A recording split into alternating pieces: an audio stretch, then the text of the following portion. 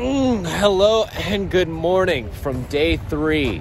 We are on the final stretch of our trip. I'm currently right outside of the Great Salt Lake near the Morton Salt Factory. Yes, Morton, the girl with the umbrella. It gets made right here next to the Great Salt Lake. They salvage it all in. It goes into a big pile like that, and all that goes into the factory and into the stores for you to enjoy. I thought that was kind of really cool. I was passing it by the road, and I was like, wait, is that a salt factory? And I'm just nerdy enough to think that that's cool. Anyway, it's absolutely gorgeous out here. There's mountains on all sides. You can see the clouds beginning to kind of like brush away as the day is starting and the sun burns them off.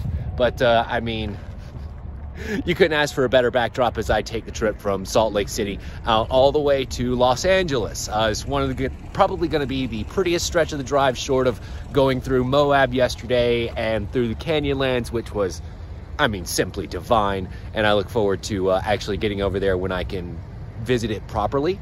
But I had to drop off the cat today, and it was very, very sad to say goodbye to her, but it's only for a short period of time. I think it'll probably be about 3 or 4 days before she notices that I'm gone, and I'll get some very sad pictures of her sitting around all the stuff that I left behind with my smell on it.